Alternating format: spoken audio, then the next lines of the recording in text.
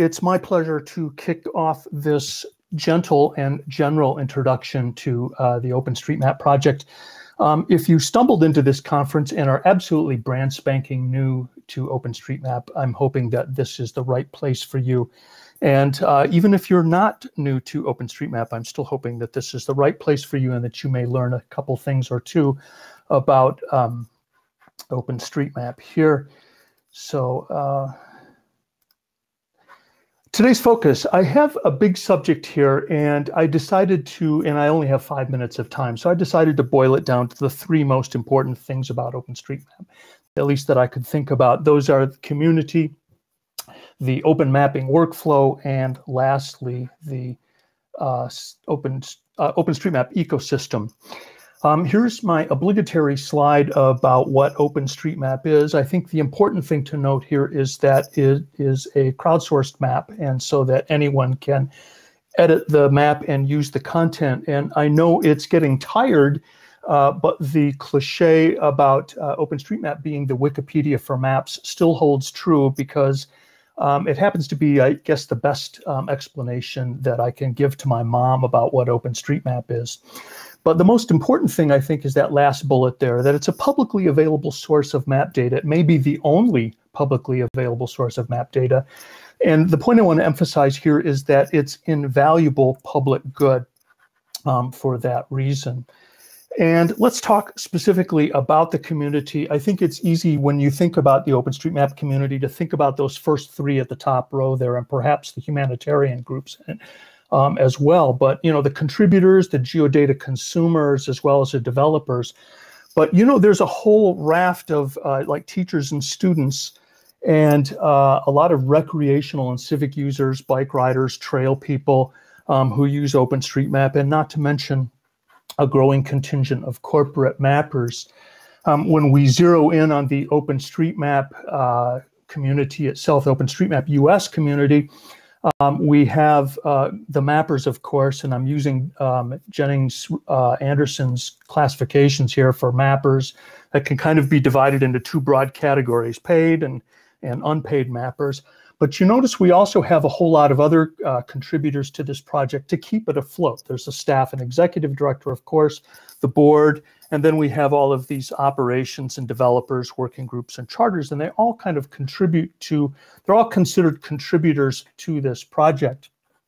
How big is this project? That's pushing, I guess, 7 billion nodes.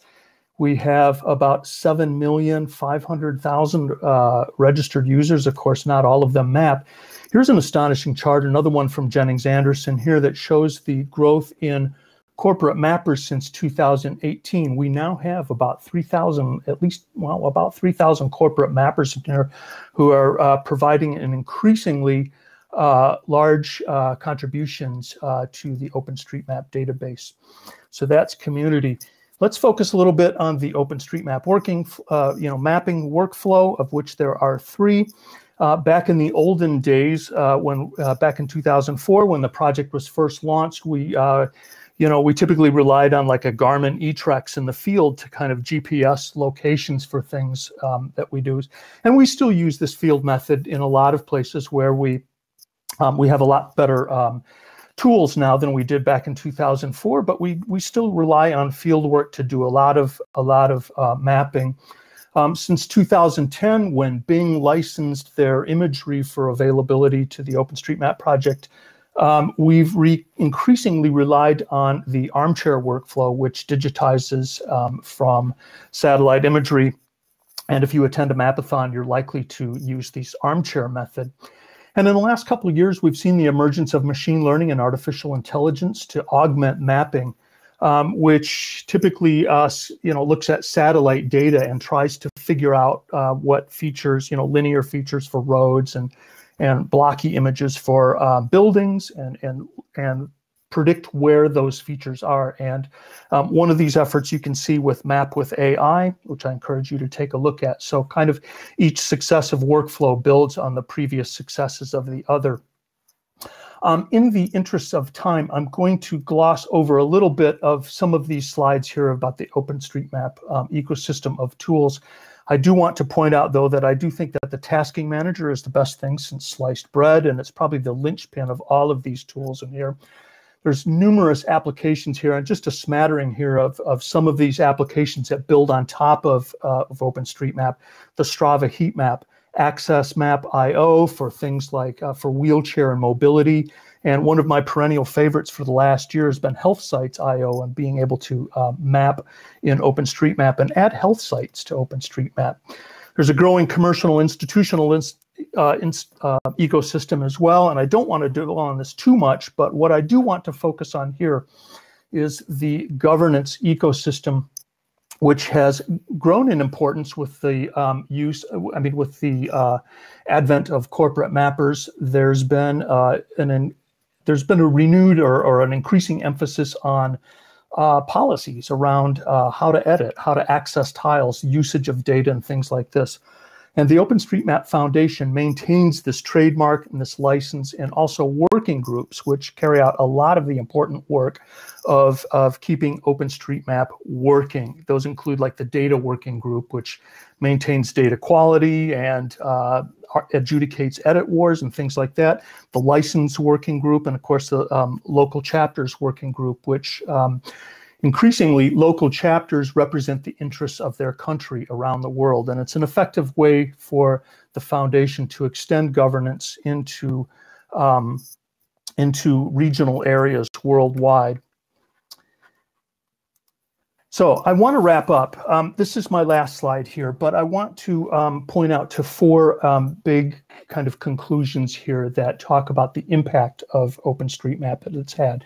First of all, the market valuation. OpenStreetMap is worth a hell of a lot of money, and I think the push by corporate mappers, at least my guess is that the push by corporate mappers to contribute to OpenStreetMap represents both a cost imperative in terms of mapping and also a way to get an edge on their competitors.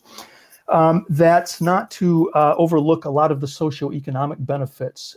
For many small countries around the world, OpenStreetMap is the default map, and that yields a whole lot of socioeconomic benefits. I'm thinking specifically of places like St. Vincent and the Grenadines, where OpenStreetMap has become the de facto national map, and because of its availability and its license. And it's been of immeasurable value for them during the Soufrières volcano explosion in the last couple months.